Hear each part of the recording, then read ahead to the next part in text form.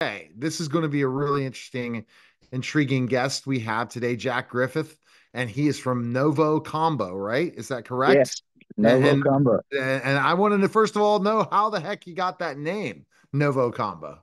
Well, it's a funny story. Uh, Michael was into Nuvo, and Stephen was into combo. And so they were trying to think of names, and I said, well, just call it Novo Combo. Nah. But Michael wrote it in his book anyway. So we tried to name ourselves Soldier. So when we did interstate rights, we couldn't use Soldier. And so Michael came in one day. I got this name I wrote that I thought of that I wrote in my book. It's called Novo Combo. So we became Novo Combo. So how so interesting. So when did that group develop and tell some of the process and all that? That was early 80. I met the band in Miami. It's a funny story there. I answered an ad for a hotel gig to play in a hotel band, and um, female singer.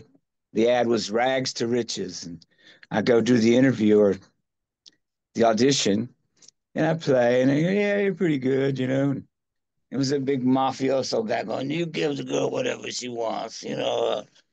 So I played all those songs, the old R&B stuff, you know. And anyway, so they said, all right, well, we'll be giving you a call. So that evening, I got a call from Stephen Dees, and he said, hey, man, John thinks you're pretty good. Won't you come down and jam with us tomorrow? It was sort of a front for Michael and Stephen to have their auditions. And so, Wow. uh, so yeah, I mean, so I went back down and we jammed for like 4 days in a row. And then it's kind of like Michael's story. He said, well, do you want to be in the band? I'm like, duh, yeah, let's go, you know. 2 days So later, I so was it's in an 80s Manhattan. band. So kind of tell this genre music and what song are you guys most known for? Probably Periscope and E-Train.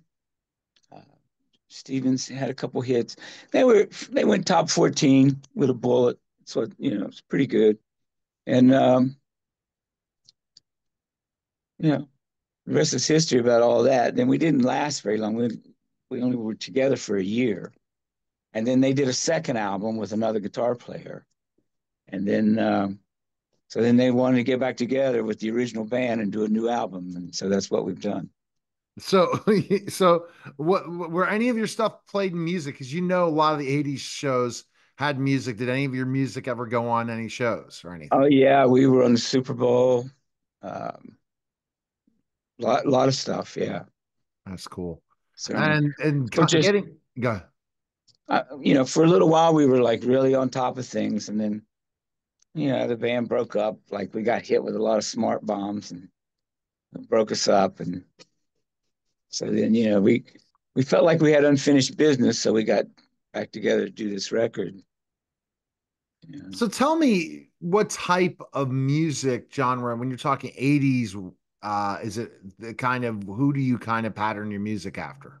I So think it was 80s pop. We were trying to, well, we were evolving in that sound, you know. I think it kind of came out of like jazz fusion, you know, with pop rock songs, just a combination of it. Yeah. Okay.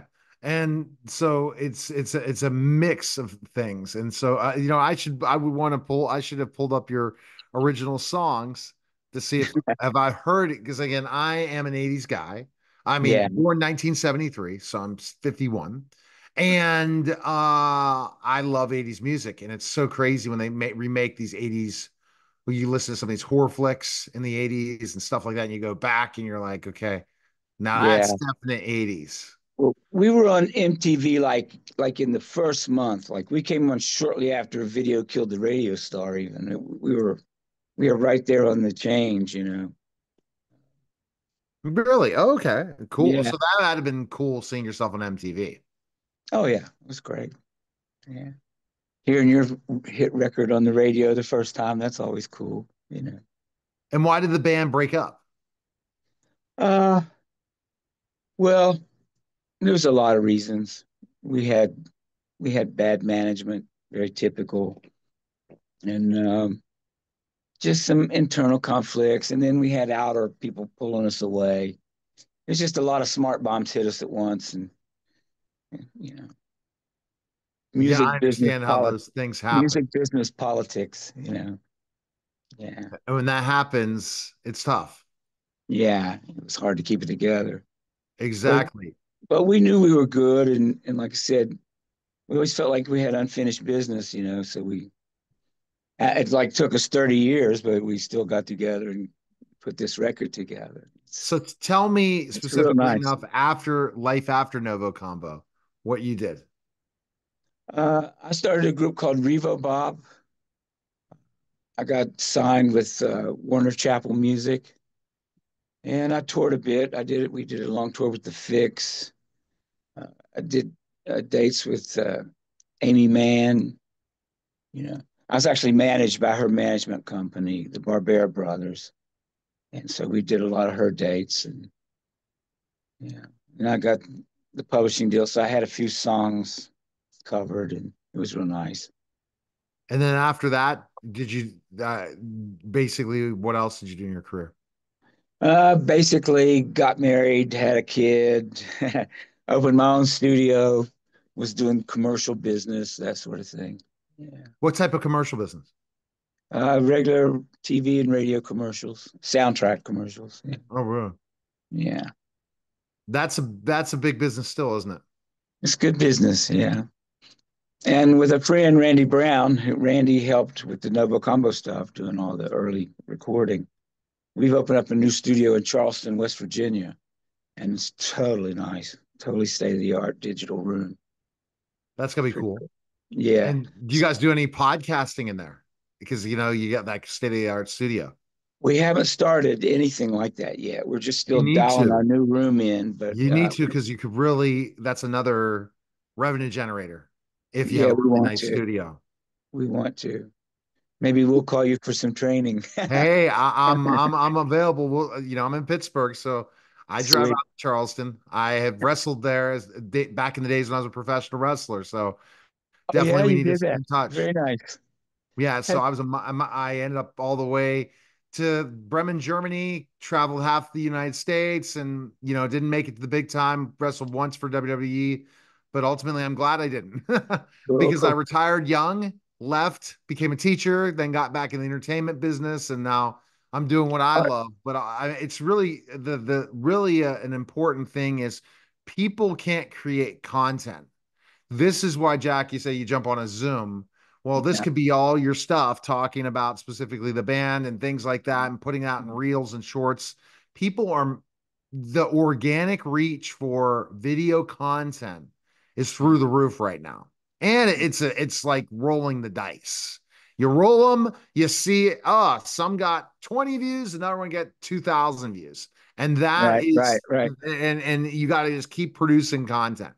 It's Yeah. like, and I see that people are busy people. The best ways through podcasting is they can really tell stories.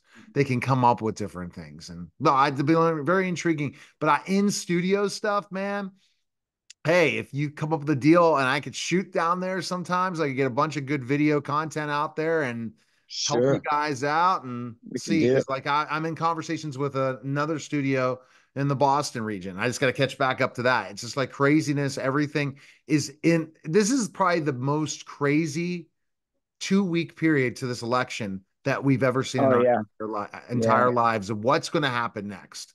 Meaning, with No one knows. businesses are taking a Yeah. stop. It feels like we're almost to January 1st and we're not. Hmm. Yeah, Yeah. earlier stopgap. So Yeah. hopefully normalcy comes back in November. I Normalcy hope in so. November. That's what I hope. And we just kind of Yeah. So what do you think for your fans of Novo Combo back in the 80s? Hmm. Because that's going to be a big part of people who are going to purchase the album, people that have been exposed to the music. How Exactly. much of Yeah. are you keeping the new music versus, old music versus new now with this release? Well, half the record's new music. It's stuff that we made recently, but half of it's also stuff that we recorded back then, and nobody ever heard it, and it was good music, and we decided we needed to get it out there for people to hear it. And are you familiar with Pete Hewlett there in Pittsburgh? No, I'm not. I never met Pete before. No. Well, Pete's a Pittsburgh boy. Everybody there knows him, and he still works around town quite a lot. Well, I definitely have to connect. You can just email me at He at spent the neilhaley.com. he Mm-hmm. spent the last 8 years singing backup for Billy Joel and Oh, touring with wow. Billy Joel. Oh, my Yeah, gosh. and of That's course cool. our drummers, Michael Shreve, the original drummer from Santana, and he's not bad. Yeah. Yeah, I was hoping to get an interview with him at one point in time, but I know he's not doing interviews right now. That's what I well, was. he will be soon. He will be soon. Okay, Yeah, well, we definitely need to stay in touch. I love talking music, but I think the mixture of music and where we're going, because ultimately at the end of the day, music will never die. It continues right, to grow. You look right. at the way records are going now and all these different things. And now I was talking to a musician that just does like uh stuff in Chicago. This one musician, he told me, he said, dude, that live music is so hot now. And to be a band is a good thing, even for unknown bands, Right, because right. people want them to perform. Live music's back. And that, Exactly. There's a real difference in live music and, can produced music or right. computer produced And then, music. but like if you have parties, you have something, everyone wants to have a live band in some sort of way. So it's not the day say, hey, I'm going to go. So it's good news for you guys and continue. Are you going to be doing any touring? Uh, I don't know. We may. We may. It's kind of up in the air. We'll just see how the record goes first. All right. So best place to go is go to Novo Combo's website. Is that correct? Novocombo.com. Yeah, check us out. I'm going to go ahead and find those certain songs. Love to have you back on. I Oh, think I have you. I don't. When we stay off air, I'm going to get your email and stuff and have you back on to talk more. It's you guys because you were. This is the thing. That Novo Combo for having the run that they did. It was so short. Should have more out there when it comes to their history because you did right. hit in the '80s, Yeah, yeah, we had the hits. but But now you're check us back. out, man. Check us out on YouTube. There's a lot of product on YouTube. Okay, sounds A good. lot of songs. Yeah. All right, Jack. I appreciate it, sir. Hey, Neil, thank you, All right. man. Appreciate All it. right. You're listening and Okay. watching The Neil Haley Show, and we'll be back in just a moment.